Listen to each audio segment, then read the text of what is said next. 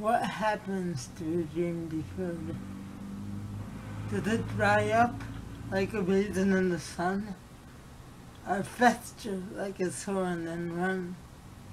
Does it stink like rotten meat?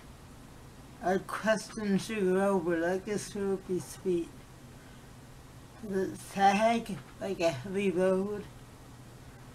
Or does it explode? I love that poem by Langston Hughes, who, in my opinion, was one of the greatest poets of the 20th century.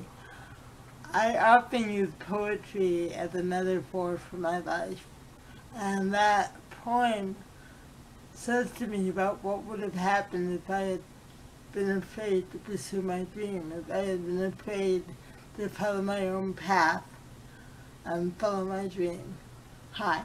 My name is Diana Elizabeth Jordan. I'm an actor, a storyteller, speaker, expressive art facilitator, and creative art entrepreneur. I like to joke that I think I was meant to be an actress because I entered the world in high dramatic fashion. I wasn't breathing on my own for 45 minutes, and the doctors worked on me for 45 minutes before I started breathing on my own. As a result, I was diagnosed with cerebral palsy at the age of 2, which mildly affects my speech and gait. I grew up knowing two things: that I wanted to be an actor, and that I would not let adversity stand in the way of me pursuing my dream, and I haven't.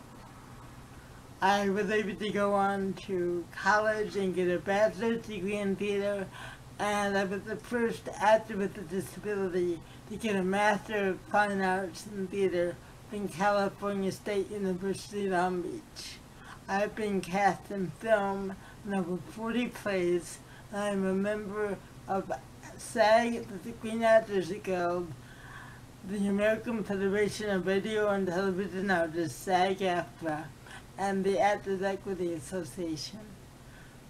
My dream has been full of challenges, heartbreak, and heartache. It hasn't been easy, but it has also been incredibly rewarding, and I wouldn't change it for the world. I have dared to dream my possible dream. I made a decision that I would not let adversity be a barrier to me pursuing my dream. I remember one day a few years ago, I was having a tough time, and I called my dad, and I was just talking to him about how in that moment I felt like such a failure. And my father said something to me that reignited and reminded me about my purpose and while I'm here. My dad is a minister, and he said to me, "You know, honey, my path was already laid out for me. I went to seminary, I had church, I did other jobs for the church.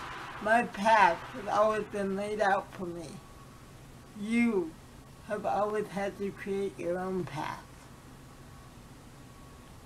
And hearing that just reminded me that sometimes you do. Sometimes you have to walk to the beat of your own drummer. Sometimes your path is not laid out.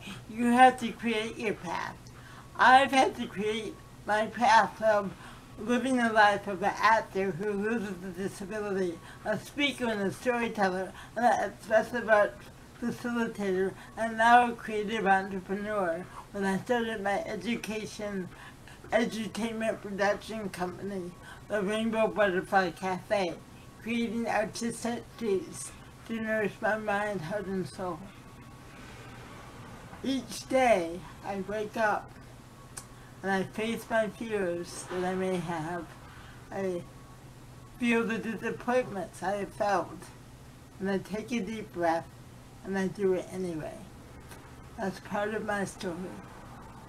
Feel your fears, face your fears, feel the disappointment, take a deep breath, and do it anyway. Daring to dream your possible dream is never easy, and it will be full of challenges, and I face challenges, and I know I will continue to face challenges.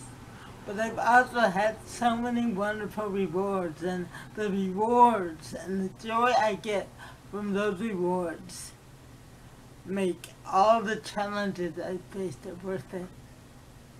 I'd like to finish my story today by leaving you with one more poem. Another one by my favorite poet, Langston Hughes. Mother to Son. Well, son, I'll tell you. Life for me ain't been no crystal stair. It's had tacks in it, and splinters, and boards torn up, and places with no carpet on the floor bare. But all the time I've been climbing on and reaching landings and turning corners and sometimes going in the dark where there ain't been no light. So boy, don't you turn back. Don't you sit down on them steps 'cause you find it kinda hard. Don't you fall now. For I'm still going, honey. I am still climbing. Life for me ain't been no crystal stair. Hi, I am Diana Elizabeth Jordan. I'm an actor, storyteller, speaker, expressive art facilitator, and creative entrepreneur, proudly daring to dream my possible dream.